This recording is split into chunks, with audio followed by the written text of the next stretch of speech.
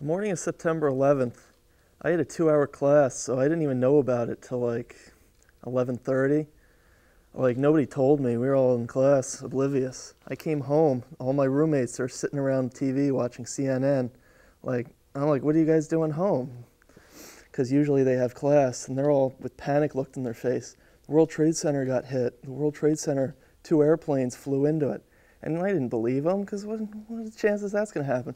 But then I saw it for myself, and it was like, what the hell? What the hell is this? I mean, who has the balls to fly 2 planes into America and blow stuff up? So at first, I was panicked, like the Pentagon gets hit too, another plane crashes out in Pennsylvania. And then I got angry, and like some of my friends who I never thought would say anything racist, things started flying out of their mouths. It was just crazy. And then I went upstairs and I called some of my friends whose parents work at the World Trade Center. I live in New Jersey, so most of my town works in New York, a lot of them in the World Trade Center. Both of them didn't know where their parents were. My one friend, he was really worried. His mom was on the phone with him constantly. Like his dad couldn't call him because his cell phone was like broken or something, and he couldn't get out of New York, so that was pretty scary.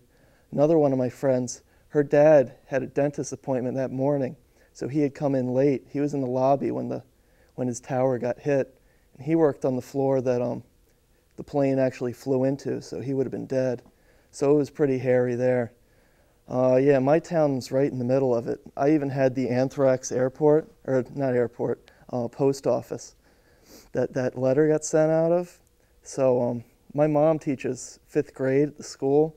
All kinds of kids were getting pulled out of her classroom because their parents were missing, possibly dead. One of the kids that my mom teaches her dad was one of the pilots that was in the plane that blew up. So, things were pretty hectic there for a while, a lot of counseling. Other than that, there were a lot of church services every day in my town, and the church was packed. My parents said they'd never seen it that packed. It was just...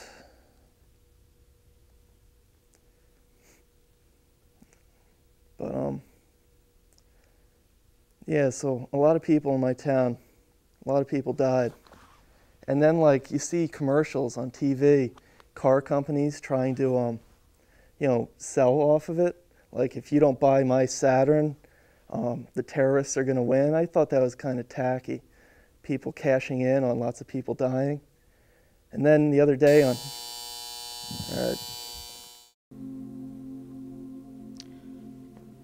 There was a time in my life when I think I would have done anything to protect and serve this country. But now I'm a firm believer in peace, under any circumstances. September 11th didn't give me a fear for the future. Rather, it made me look back at my life and find a new value for what I've become and who I've become. When I first saw the terrorist attacks, I was in a classroom, a film class as a matter of fact. And about 10 minutes before the class ended, the film technician put on the news after seeing a clip. We put on the news, there wasn't any sound to the news, so there we sat there in awe. It was the most eerie silence I've ever experienced. And I remember seeing some students reach for their cell phones but didn't make a call. And I believe it was perhaps because the scenes that we saw, I don't think we could negotiate them with reality. One of the most powerful scenes that I remember is that of the dust, glass, and debris and papers falling from the sky. I couldn't help but to think about how those papers were related to all those people who died. In some sense, they were resumes, bills, memos, checks that had their names on them, and they were related to those people. I just couldn't imagine how such a destruction could separate those people from those documents.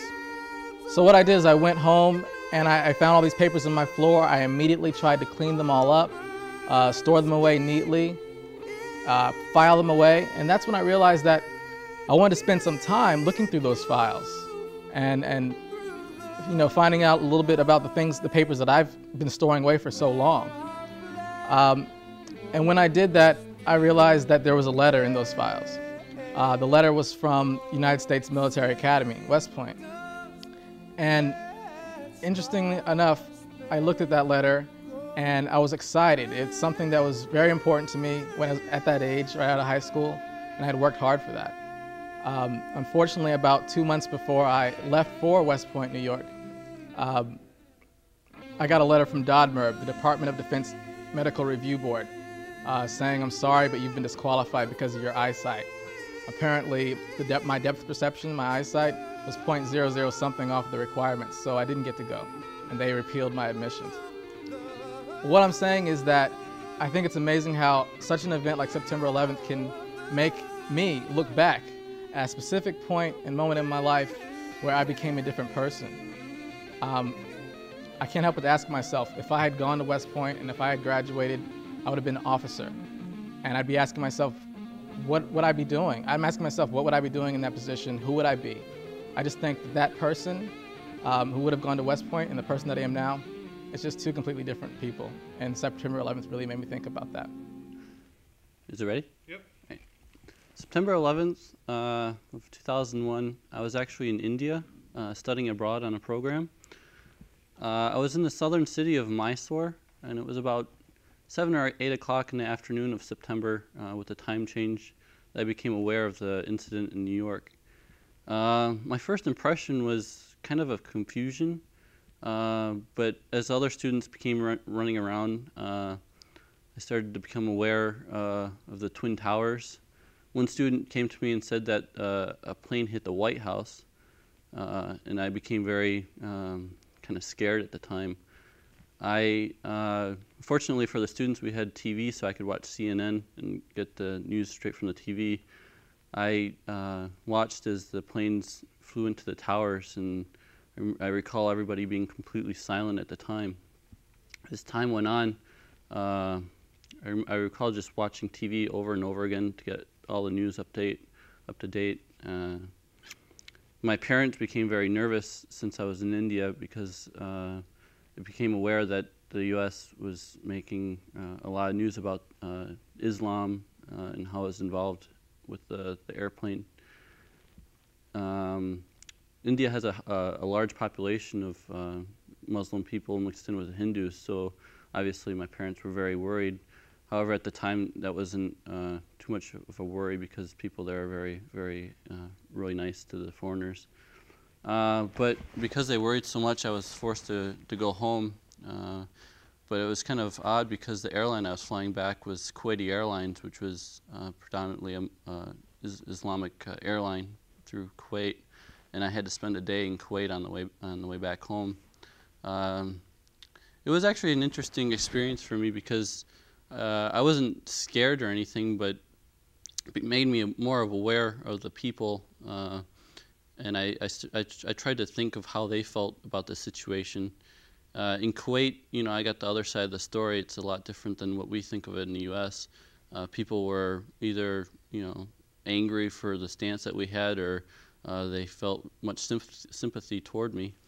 I started to recall about my travels before I went to India and all the countries I've been through.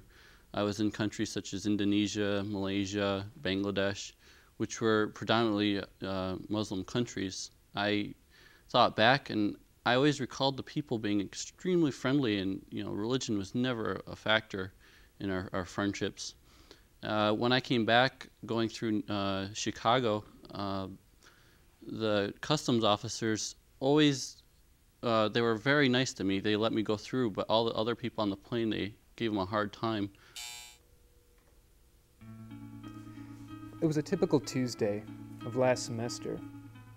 I didn't have any classes that day, and the class I normally teach, a composition course, wasn't meeting.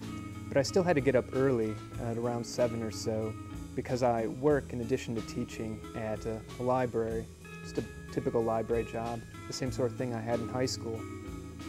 The only interesting thing about my job is that I work at the medical library, and within the medical library I work exclusively in the rare book room. And what's interesting about that is that I work with books that could be about 500 years old or so, old manuscripts, medieval manuscripts, as well as more recent books from the 18th century, 19th century. Some of these books are very, very valuable and very important historically. We have a first edition of William Harvey's work on the human circulatory system. He was the first person to figure out how blood travels through the body. We have several first editions of Vesalius's Anatomy, and he was an important early anatomist. And this stuff is really interesting, but what really interests me about my job is what I sometimes discover within the book, which are names of people who are really just sort of forgotten to history in ways. Former owners. Sometimes I find a postcard or a letter, just little personal things that people have forgotten. It's interesting too sometimes because you become aware of the history of the books. The binding will fall apart and you'll find an old scrap of newspaper detailing the storming of the Bastille only a month after it happened. And on that particular Tuesday, when I was just going about my business, I came across this old pharmacist's log, and on the back inside cover he had noted that this was the day that the Confederate forces surrendered at Appomattox. Here he had witnessed this, what he thought would be an important moment in history, and he decided to note it there. And I thought that was really interesting that I could be so far removed in time and that I could see that, and it was important that he had noted it. So here I was in the library, just going about my job, when suddenly my boss comes to me and she explains what had happened with the planes. And there was a lot of confusion. She wasn't really sure how many had crashed and the extent of the damage. And I was nowhere near radio or a television, so I really didn't believe what was going on at first. But I sat there with all those old books that are all dedicated essentially to the preservation of human life. And it was hard to consider that so many had been lost. And I remember that day leaving it and thinking, God, this is a moment in history, right, that I've just experienced and lived through. And I'd really hoped that it could have just been a typical Tuesday. September 11th is a day that I'll always remember. I remember waking up that morning and my roommate came flying in saying, turn your TV on. And I turned it on, and the chill that I got when I saw those two planes hitting into the World Trade Center you couldn't describe that chill that went down my spinal cord. And I called home and talked to my friends and my parents, and they let me know about the bad news. And my good friend, my hockey coach, who helped me to get where I am today. He got on that plane headed for Los Angeles that morning at standby. He wasn't originally scheduled for it, but he ended up getting on that plane, and then I heard about what happened, and it really hit home knowing that he was on that plane and what those terrorists did. It was unbelievable, and he'll always be remembered. His name was Mark Davis, and basically. I went to the funeral, and he has a twin brother, and it was one of the hardest things you possibly could imagine. Losing your twin brother in the most remembered event that has ever happened. It was just amazing to see the group of people, the way Americans came together on that one special event. And I saw it at that funeral that day. I mean, people just came from all over, feeling the family's pain and sorrow. And from then on, I've supported President Bush and become such a true American to the country. And that's why I'll support President Bush for as long as he stops terrorism and keep us safe and never let that happen again. And as I grow up, I'll be telling my grandkids, and they'll be telling their grandkids about September 11th. And that's why I chose this song by Alan Jackson, because I'm always going to remember where I was that day when I heard the news. I was out here in Ann Arbor, Michigan, and it was just amazing that I was safe and I lived through that. And, I will go on living my life, but September 11th was something that everyone should, take time out of their life and just be thankful that you're still here. And, President Bush is going to do his best to stop terrorism, and I think we're all going to strive and become excellent. And, we're all going to come together as one. America will be great, and just live on, and nothing more like that will happen again. I remember on September 11th, I was going from my one class to the other. It was my first class in astronomy, and I was very nervous to get to my next class. So I was going through Angel Hall, and I was going, and all these people were standing around and looking at the TV they had set up there. And I looked, and I said, "Planes crashed into the World Trade Center." I didn't understand, the enormity of the situation, and I said, "Okay, I see Washington up there. It's not Washington where my family lives, so I can go on." And so I did. And later, of course, they canceled classes, and I met up with my other friends, and we just went to their apartment and sat and watched TV and sat and sat and sat. And that's all I remember the day, just watching the TV and about not getting up for about 8 hours straight. I remember that someone called in a bomb threat to the building where my boyfriend works, just as the LSNA building. And I was pretty upset that someone called in a bomb threat because, that was my boyfriend. And it's kind of sobering to think, if my boyfriend worked there, then that would be enough. That would be all.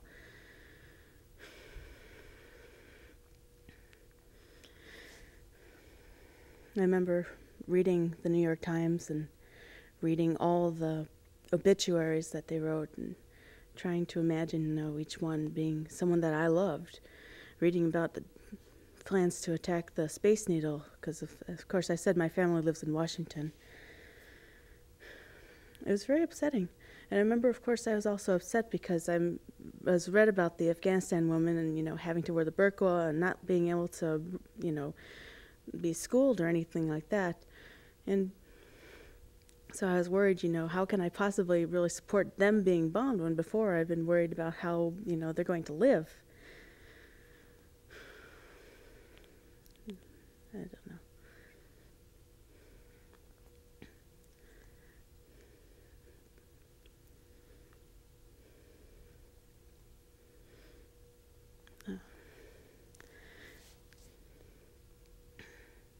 I remember that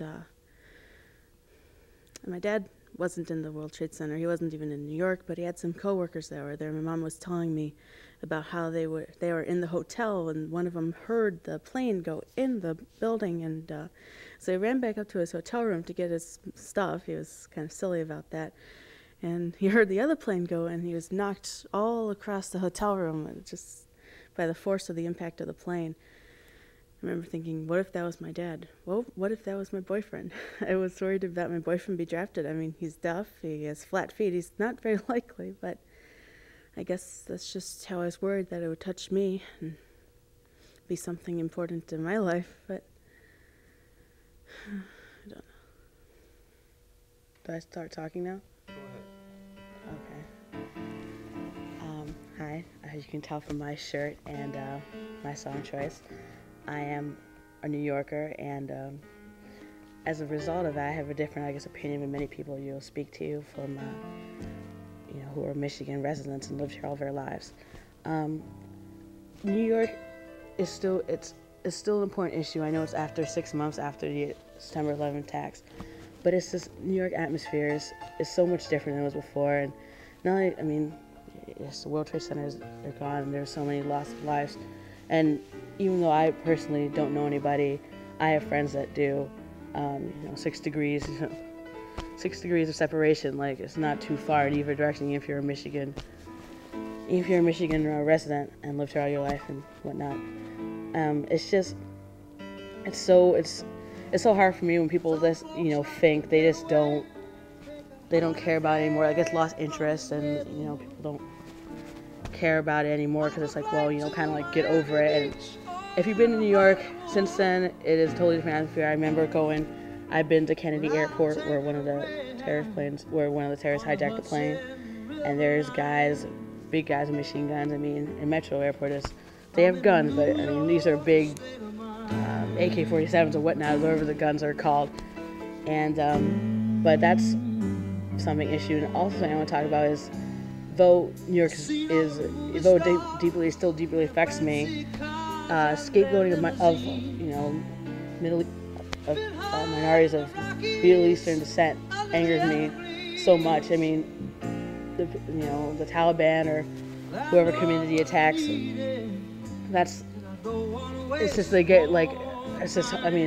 I don't support that, but to stereotype all, to do racial profiling of Middle Easterners and all that is wrong, and it's just hard for me because people support that because they're like, well, it's just hard for me to accept that, and it's something that people like were okay with, like when they had all the questioning of the U of M, people from the U of M students, and no one really, it wasn't, I don't know, people didn't really protest that as they should have. I mean, people did a small, extreme group of people, and that needs to be remembered. And I mean, that small group affected my hometown, and so I'm obviously not supportive of them. I'm a less supporter of trying to, of this racial profiling. What else? I guess. I used to look at American flags and definitely get a sense of patriotism. But in the last few months, I can't help, every time I see one, getting kind of a feeling of disgust in my stomach. And thinking about it as much as I have, I guess I'm kind of confused why I can't fully wrap my mind around what I'm feeling and why I have so much anger. On September 11th, I was in class when my teacher came in, and he was just blown away, stunned. It was about 9 a.m., and he said, "I'm sorry I'm late, but I just saw the most amazing thing. A plane crashed into the World Trade Center."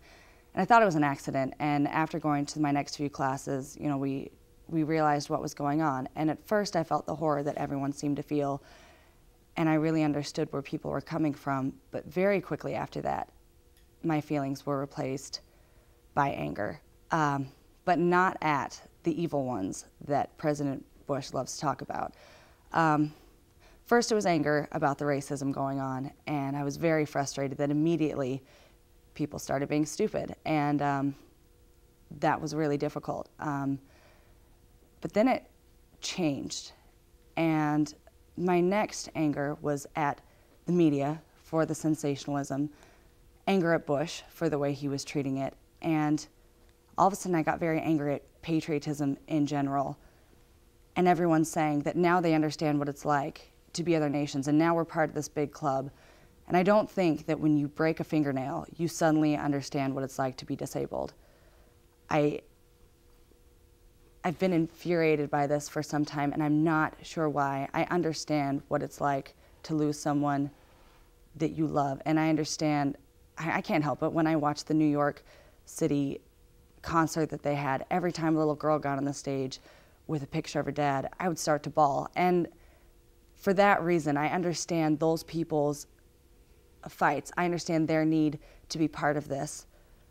But I can't help my feeling that the rest of the country seems to be crashing the funeral for the buffet, and I know that's not fair, and I know that people need something to belong to, but I don't understand it. And September 11th is not my day, and I don't think it's most people's day. February 8th is my day, and that's the day for me that will change things, that will make me look at things differently. And since February 8th, I think it's made it a little bit easier for me to understand why so many people have reacted the way that they do.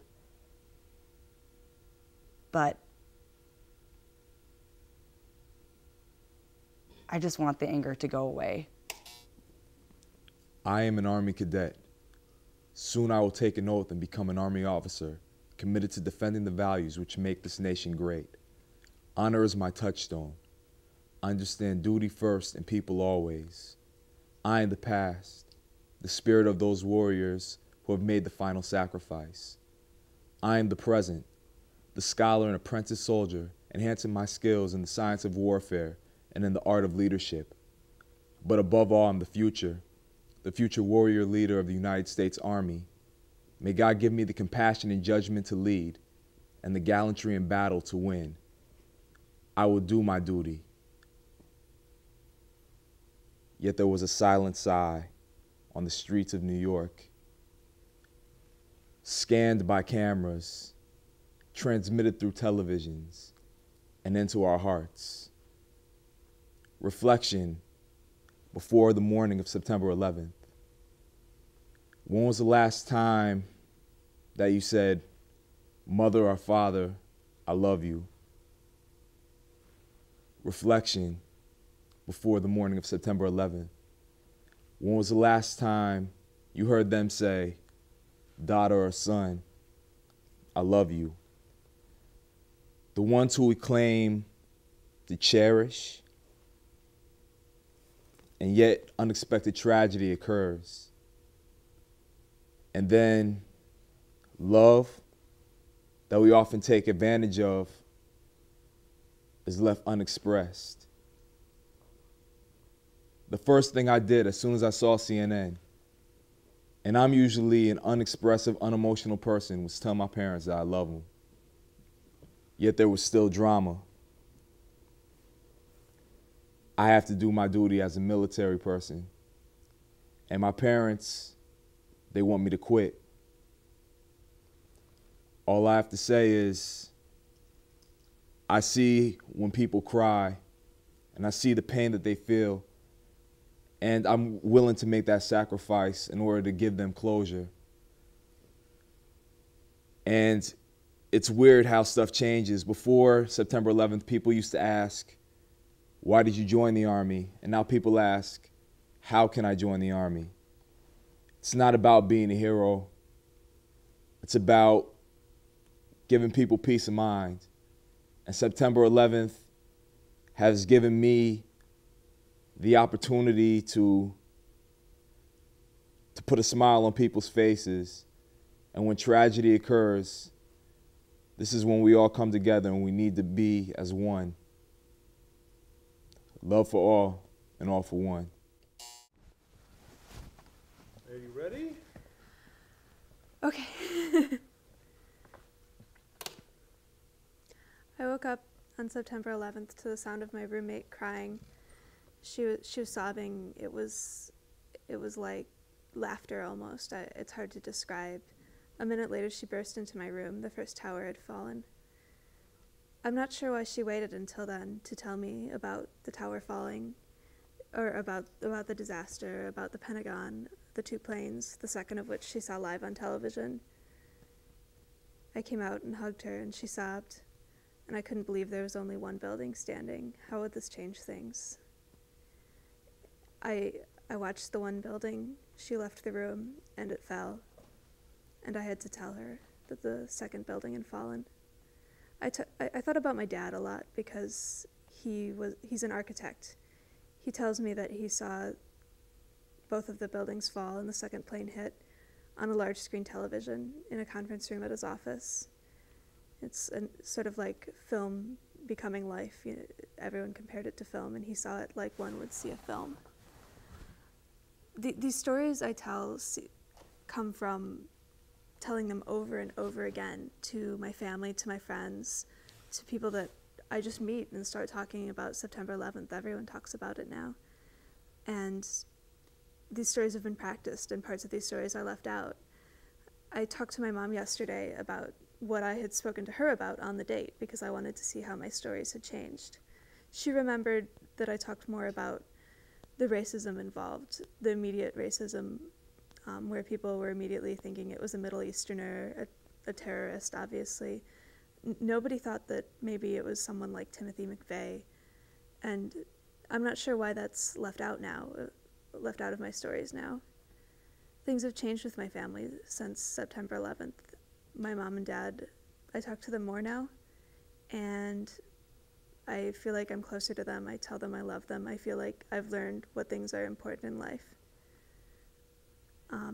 This photograph is from the trip that we took together to New York back when, I hated my parents, but now I look at it and remember that I love my parents very much. My parents met in Afghanistan, so they were Peace Corps volunteers, and I think that that is what makes some of the events of September 11th very different to me, because this is now we are in a war with Afghanistan.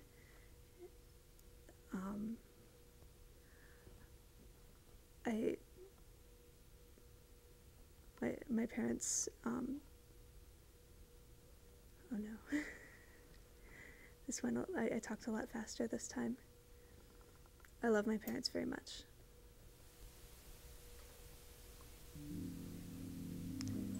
Okay, 911, September 11th. The morning of, I was laying on the couch. The alarm went off. I hit it about 1,000,000 times, and I was thinking, as I do practically every morning, I hate school, I don't want to go right now, I wish it was still summer. But I got up and I turned on the TV to check the weather. And on every channel there was something about the Twin Towers and the plane crashes and all that. And I was pretty shocked at first because I have a lot of family that live in New York City. And so I called my parents, and they didn't know anything yet. So I ended up going to class. And, you know, it was a big buzz and everybody was talking about it. And then classes were canceled that afternoon. And I went home and I sat down and I watched the news all day long. And finally I heard back from my family, and they were okay and everything. And so, you know, I was relieved. And for about a week, I you know, paid close attention to everything that was going on, just to, you know, get an update. But after that, I sort of lost interest in it. I kind of had, I don't know, terror overload or something, and I wasn't, you know, it was just, I didn't want to really watch that kind of stuff anymore. But now, you know, before a lot of people were saying how they were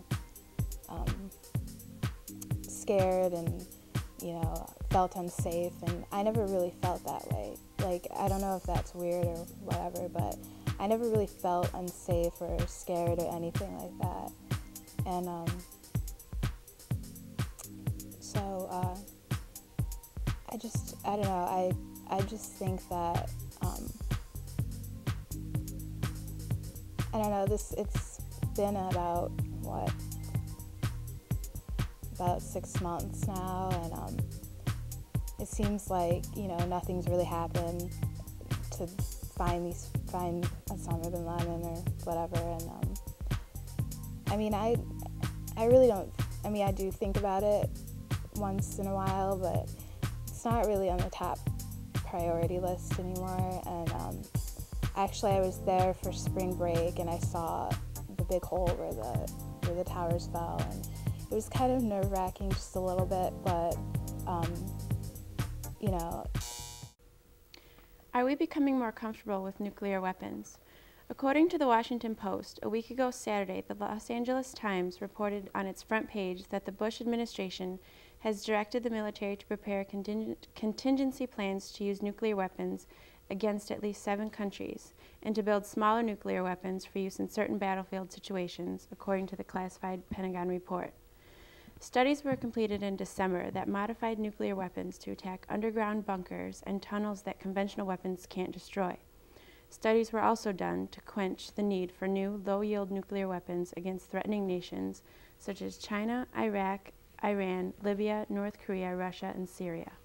When President Bush was asked why attack countries such as Libya and Syria, he responded by saying, "We've got all options on the table because we want to make it very clear to nations that you will not threaten the United States or use weapons of mass destruction against us or our allies or friends." The terrorist attacks on September 11th have spawned the war on terror, and Bush believes that history has called us to action, and that it is necessary to seize the moment for the good of the world, for peace in the world, and for freedom. I remember sitting at work on September 11th when I heard on the radio that the World Trade Centers were bombed, and I wondered how far these attacks would go and what the U.S. would do in retaliation. And I believe that peace in one part of the world doesn't necessarily guarantee peace in another. It's necessary to remember the history and the absolute horrors that occurred during the bombings of World War II when discussing the new generation of nuclear weapons. For more than a decade, the United States has sought to deter threatening states from using weapons of mass destruction by publicly suggesting that it might respond with a nuclear strike, and the Pentagon has backed the threat by laying out theoretical targets on Iran, Iraq, and other possible threatening nations. The continued and more public discussion about nuclear warfare leads many people to fear that nuclear weapons are no longer the weapon of last resort, but weapons of first choice, Elevating the use of nuclear weapons to a standard battlefield weapon is moving the world to a new standard, and the use of nuclear warfare on smaller targets may lower the threshold for launching nuclear weapons in the future.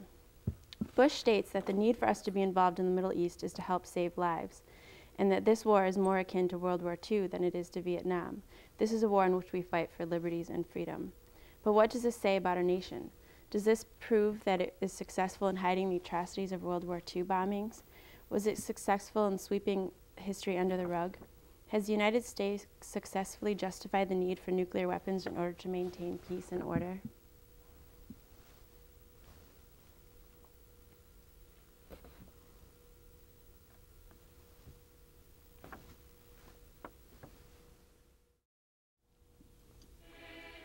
When I woke up on the morning of September 11th, I had no idea how much the world had changed around me overnight. I woke up in the morning, it was about 10, to find both the towers on fire, both two planes had slammed into them. I just woke up, turned on the TV, and it was right there in front of me. I didn't really know what to think of it at the time. I don't know really what to think of it now even. But the problem was that it just didn't seem like it was going to end. Then the towers collapsed. Plane crashed in Pennsylvania, and someone crashed another plane into the Pentagon. I didn't even know what to think of at the time, like I said, so I just went ahead, and it was the first week of classes, so I thought it would be a good idea if I just tried to go to class. So I went downstairs in my apartment building, where I found a girl on her cell phone, begging, if not pleading, to find out whether or not her father was still alive. And I really didn't, that's when it hit me that this was real, and that this wasn't some kind of movie set, that we were all a part of this now, and it was the world had changed forever. From there, I just decided that class didn't matter that day, and I didn't know if it was going to matter the next day or the day after that, because I didn't know when this was going to end. Planes just kept on crashing, people just kept on dying, and I didn't know what to think about it. I didn't know what to do. So I went back upstairs after seeing the girl on her cell phone, and my three roommates and I decided that we had to go and do something. Didn't matter what, we had to feel like we were doing something useful. So we went ahead and went to the Red Cross to try and donate blood, and that's when I actually got my first sense of hope that everything was going to be okay. We went to the Red Cross, and we found out that there was too many people there already. They actually had to turn us back. There was no point in us being there because so many others had already stepped in before us. All we could do was sign a sheet and say that we'd be there the next day, which we were. But for that brief moment, we knew that we were going to be all right, that so many people were going to pitch in, and that this whole thing that happened was eventually just going to fade into memory. But the strong will of the people at the time couldn't be overshadowed, that we weren't just going to take this sitting down, and that we were going to go on no matter what. When I look back on it, it seems so long ago, even though it was only 6 months. I don't know if that seems like a long time or a short time, I guess. Now that I say it was a long time ago, but I do know that I think we're going to be all right. I think that the fear and the hopelessness that was felt that morning will fade into nothingness and hopefully just fade into memory, where we will know where we were and where we've come from, but we'll also know who we are, and the events of September 11th will never be forgotten.